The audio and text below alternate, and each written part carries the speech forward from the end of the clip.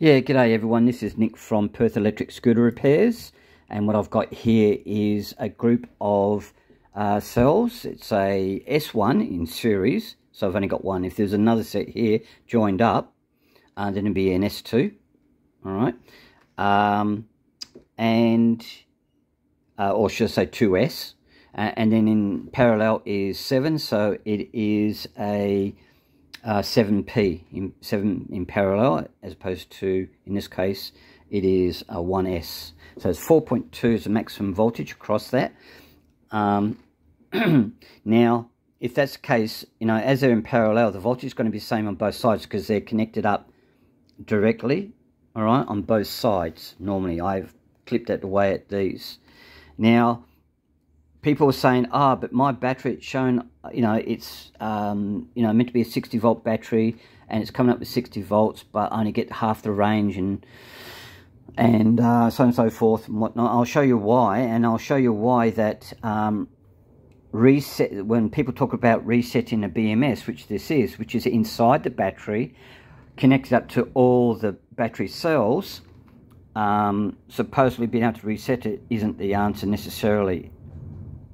And as far as I'm aware, not all battery management system boards can do that. The purpose of this board is to control the flow of current, power, coming in and out of the battery to the controller, and that when it gets down to its minimum, it shuts down the discharge, and then when you're charging up the cells, and you get to its specific voltage of 4.2, or if it's like 10 wide, 4.2 times 10 is 42 volts, okay, it'll shut off the charging, so you don't overcharge and you don't over discharge the cells, which is vitally important. Okay, now you may have cells that are a little bit higher or lower than the others, okay, and that will affect the capacity of your battery. For example, if you imagine these cells had water in them, okay, and this one, which is a tick, is at its full 4.2 litres, for example, but this one hasn't reached it, it's only at 3.6. The minimum is 2.8 litres, all right? So therefore, at 3.6, which is the middle between the two, between 2.8 and 3.6, 4.2 is 3.6 is in the middle. When this one's fully charged and you start discharging it, okay, when it gets down to 3.6, all right, it's done half of its charge or used it. This one in the meantime is doing exactly the same, but it's only half full, and it'll get down to its minimum. And when it gets to minimum, this fella here will shut down and say you can't use it anymore, even though you still got half here. And then when you go to charge it up again, all right, this will start going up, and so with this, but this of course is half full still. And then when it gets up to its top mark, it's showing 4.2, but this has only reached halfway, all right? And this sees 4.2, and I'll show you why as an example. It will shut down and won't charge it. So effectively what you're doing is you're losing half of your capacity, all right? Now, I'll show you an example of that problem. So what I've got here is the positive side, it's your anode, and your negative side, and your cathode. Normally when they're in parallel, as I said, one side all welded together, and so the other side, but I've snipped them off. Now they're not touching these two, okay, and what I'm going to do is I'm just going to touch the anode, all right, and hang on, I've got to turn on my voltmeter. That would help, wouldn't it? And I'll touch the good one, and it's showing 4.23 volts, which is at its maximum, okay? Now, if I check the bad one, okay, that tab there is on the anode. You notice that it's dropping down.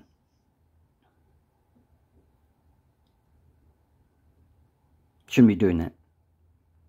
It's almost like a capacitor. Capacitors do the same thing, they can discharge like that. So there might be a bit of resistance and a bit of capacitance or something like that. Capacitors like two metal plates, and there's an insulator between the two, and it could be a bit of charge, a positive on one side and negative the other side, like a battery. That's what supercapacitors do. They act like batteries, but they've got very little charge in them. You've got energy in them.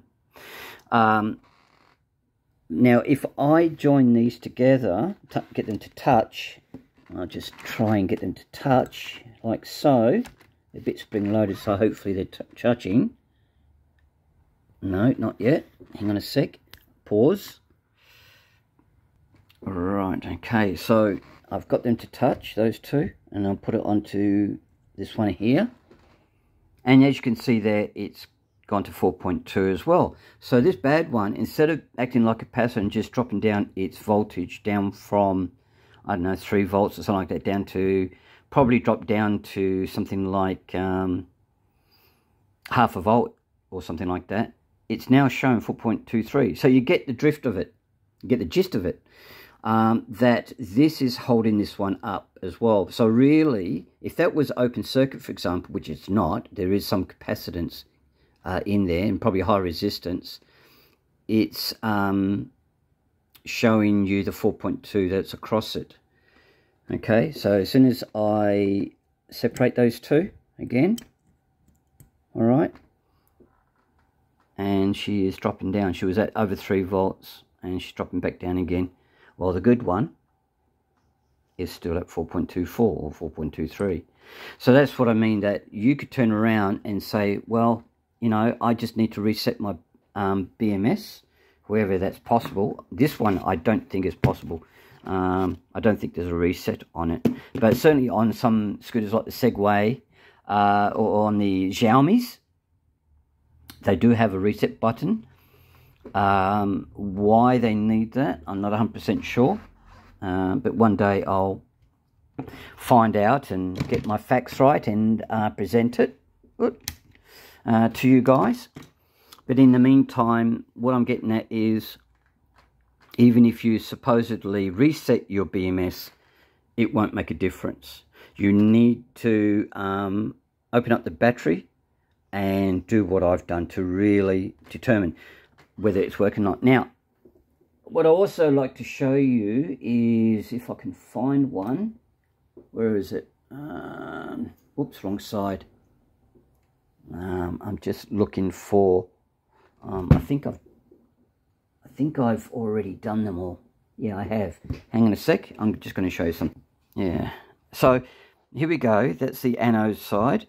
If you want to know what the canister itself, you've got your cathode, which is your negative, or your ground, if you like, and the canister itself is the negative side, and then the nipple here is the positive side, and they're separated by an insulator. So you have to be really careful not to cross-touch these with anything metal. If you do, you're going to get a massive big spark, and if you leave it there, it'll destroy the battery eventually within minutes.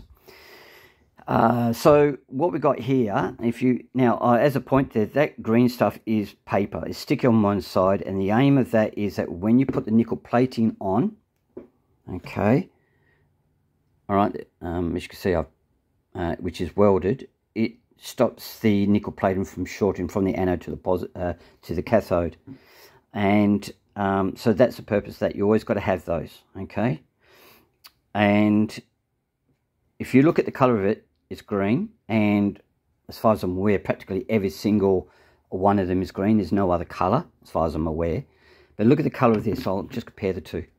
Okay, so this one is dead, and what I think here's what's happened here is that we've got leakage, all right, from internally the gunk stuff that's inside, and in doing so, it's affected it. Let me just see if I can get some kind of reading on it. Normally these cells, all right, are around about, in terms of resistance or ohms, is around about 50 milliohms, or if you like, 0.05 ohms, all right? So if you don't know what resistance means, Google it. So I've got the meter here now on the good one. Have I got it on ohms? Oh, it's on meg ohms, that's all right. So this is going to be tricky because I've only got 2 hands. I don't know how I'm going to do this. Maybe what I need to do is on one of these I've got already. That'll save me a lot of hassle. So I'll put it on there. Okay. and then I'll go across a good one and see if I get any reading. No, it shows it like a short. It's not. Okay, it's not a short. If I go into the bad one, it's got open. So, in other words, it is open circuit, effectively. All right. Even though that appears to be short, the good one, it would be 0.05, so you wouldn't get a reading. All right. This meter's not good enough for that. This one is. This will give me the correct reading. I do have a meter that should give me the right reading, but I'm not fussed by that, because part of the process of checking the cells, I'll check the resistance as well. So yeah, if there is a short between the two anyway, and if you get no voltage and it shows a short, then there's a short inside, and that's stuffed. But this is clearly dead. Okay. So let me check another one. See this other one that's stuffed. A good one. Good one. Yeah. Another good one. Another bad one. Another good one. Ooh, come on. Come on now. There we go. Okay. So there you go. You learn something every day, don't you? Now be careful. If you are new to this stuff, I've created sparks, and I'll tell you now, you have to be really, really careful with these cells, because if you've got enough of them, they can be just as dangerous as shorting a car battery.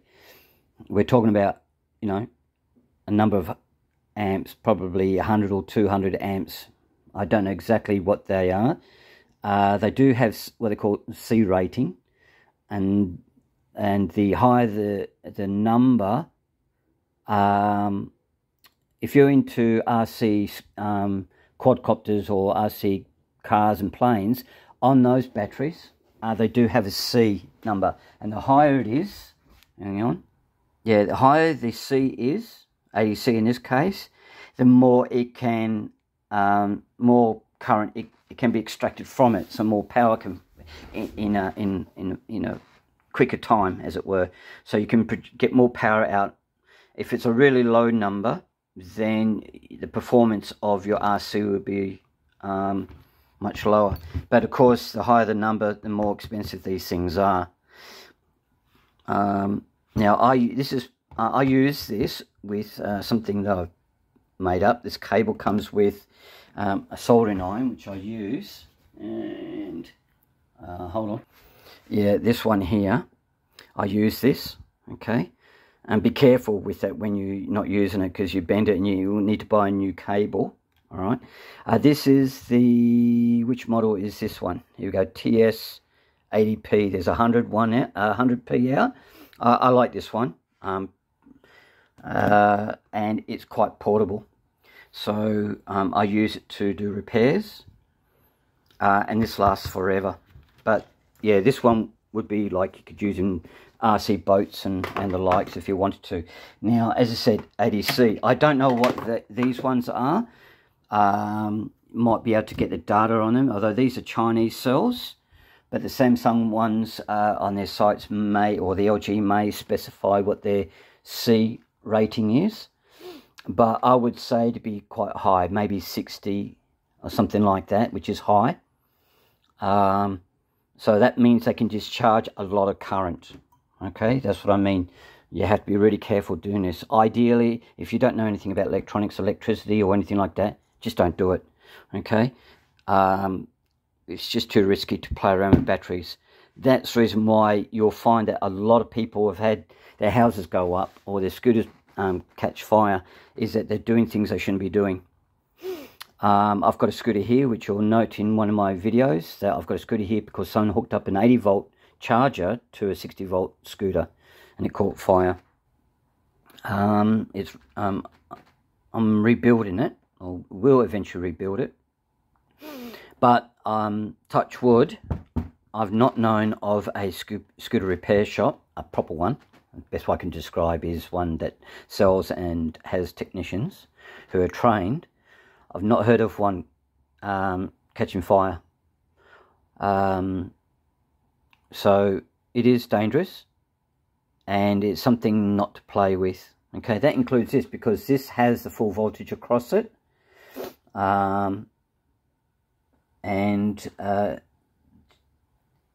Yeah, just don't play with it, okay? Alright, that'll do for now. I think I've educated you enough on issues with batteries, and making a point about when you're thinking that you're fixing it, when really you're not. And this is an example of why it won't work what you're suggesting. Even if you're like in the Xiaomi electric scooters, like the M365, etc., got a reset on their BMS, that may not fix it. Okay? Anyway, bye for now.